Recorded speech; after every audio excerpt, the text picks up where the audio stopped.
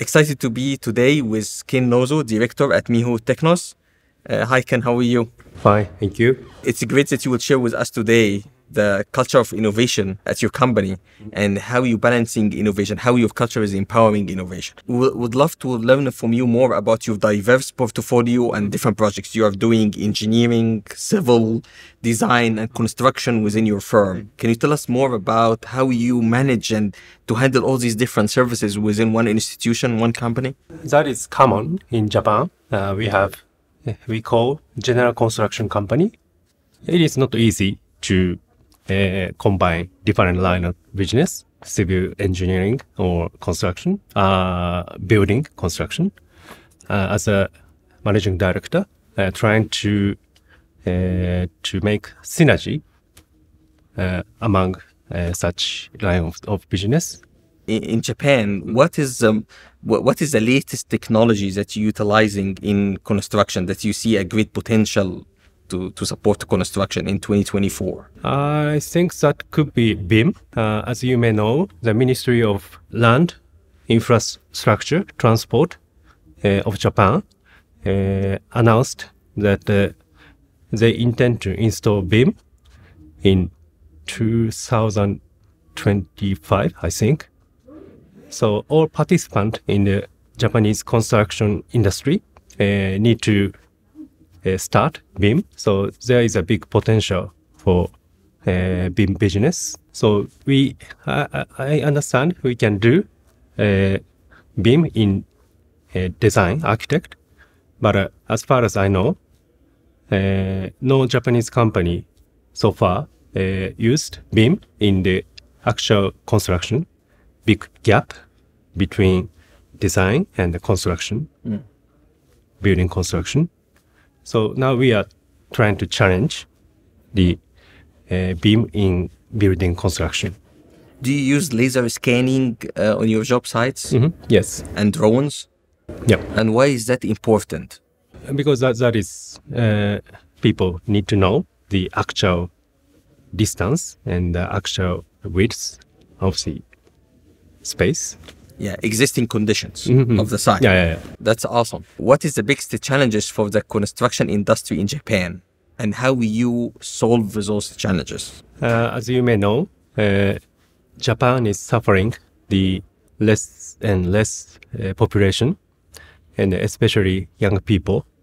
And construction industry is suffering to get the young manpower because young people don't prefer to have a job in construction industry.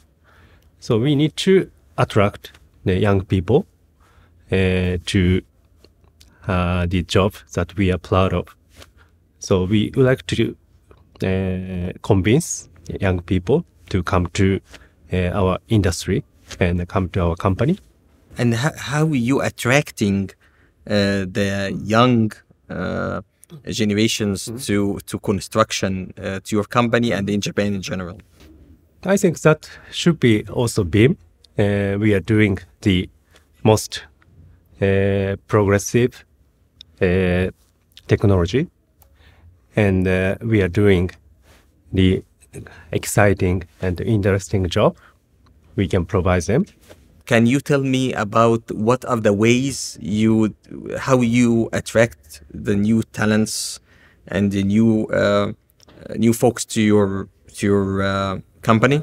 The most easiest way is to show them what we are doing using computers or using, say, drones. We utilize such high technology tools in construction site. So if they come to the site and if they see what we are doing, they should be interested in. What is the most exciting thing you think about in construction right now? Because by using BIM, I think we have a chance to change the way of work. Normally, in Japan, the designer of building and the contractor are completely separated, and they don't normally exchange ideas. But by using BIM, I think they need to communicate and in order to build better buildings and do better work. It is not easy to change the existing works, but we are not big company, so we can take out the barriers between those two departments. Can you tell us more about sustainability in Japan in the construction industry and how you make it happen? In Japan, we have ZEB. ZEB is a zero energy building that is intended to minimize the energy consumption of the building. And just this year, we built our office building, and we got a certification of ZEB that is 50% reduction of the energy of the building. We utilize BIM as well, and if we change something, so at the same time the other aspects should change. Without BIM simulation, we cannot accomplish. Ken, can you tell us about the exciting things and trends, top trends that in Japan that can really transform construction? I think that could be robotics. Robotics construction has a potential to save the industry. The more we can do by robotics, the more, of course, we can construct more. Of course, there is a big gap to use such robots in the actual construction site.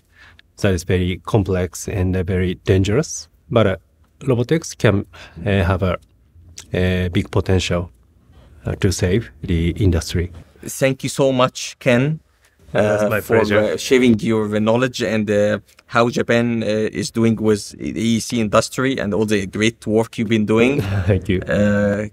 Always looking forward to hear about your continuous successes. Thank you. Thank you so much. Thank you.